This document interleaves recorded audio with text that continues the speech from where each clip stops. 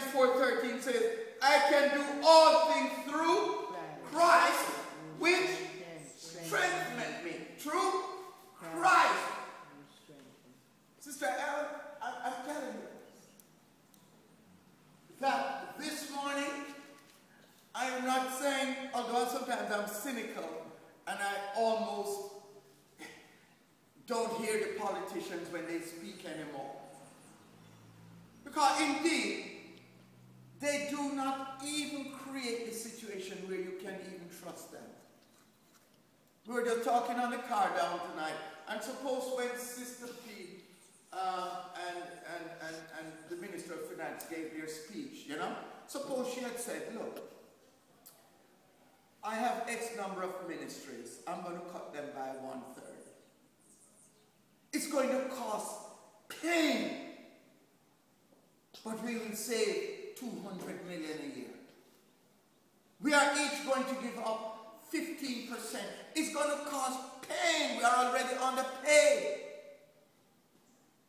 Don't you think those who are now suffering this other thing would probably feel, you know, at least we are all into it? So sometimes we don't, in our marriages, in our relationships, in our church, in our community life, in our school life, we do not ourselves do enough to encourage people to even have trust in us. What says faith? What says faith? I remind you, you know, I have to remind you, Romans 8:30 says, nay, in all things we are more than conquerors through who? Him. That what? Strengthens us. That loved us. Okay? People make to say we love. Politicians say they love you. People you married say they love you. Children say they love their parents. Huh?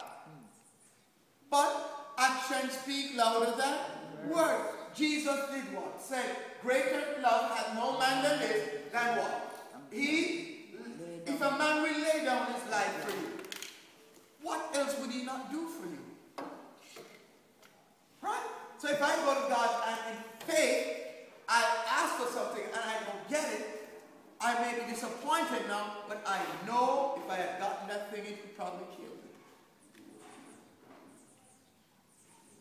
Without faith, there is no Christianity. Faith does not exist in any religion except Christianity. None other.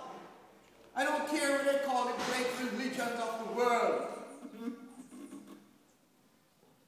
They do not exist on a basis of faith. Of faith. Of faith.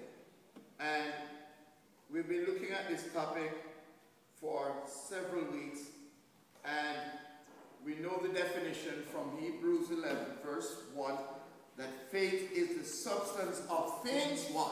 Hoped for, and the evidence of things not. Oh my God, what a thing. How can there be something that has no substance? It doesn't exist yet.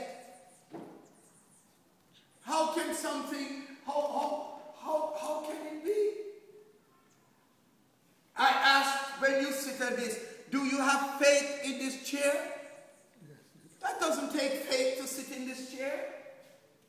Sinners and non-believers and believers and scoundrels and everybody just come, they just do something. Some of them, they just want to sit down and what? The chair holds them up. You don't have to have no, you see the evidence. The evidence is 10 people before you sat in it and it didn't break. Hello? Now if you sit in it and it breaks, you say it's an accident. Are you with me? You cannot have faith in an inanimate object. You can only have faith in God. And in situations where there is no evidence. But I'm glad it's the Bible says that without works, faith is dead. Do you have faith that you will pass your exams and achieve your goal of being a dentist? Do you have faith? Does that require faith? Huh? Yes, it requires faith up to a point, but I don't think so. The evidence is that people who study and apply themselves, do what? That's why I say you would work towards it. What? Let me tell you, you only need faith to the extent, in that case, that you don't prepare yourself. Then, or you prepare yourself to such a level, to your ability, but then you need that little measure of faith for God to come in and help you. Are you with me? Because there is evidence that people who don't spend all their time watching TV and running up and down with friends, and who will not study, the evidence is faith is in a situation where there is no evidence. Right? That you will get that. There's no, in other words, it's beyond my human capacity. I tell you, we use this word faith to be lazy sometimes. We use the word faith to excuse ourselves for not doing the basics. You know?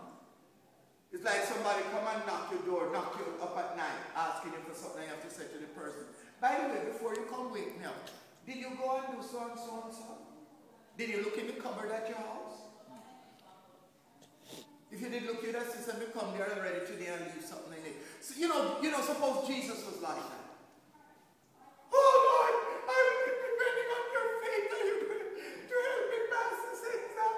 Suppose Jesus was the type and said, did you check the cupboard to see that I already give you intellect, opportunity, school, food, when you could have been dead, when you could have been broke? Have you checked that yet? You're not even using that yet. Go and do that, and when you come, I will measure it up. I'm being literal now. Maybe I'm being academic, intellectual. And I'm sure God doesn't think in that way. But it seems rational that we understand that faith is that which takes you beyond where human frailty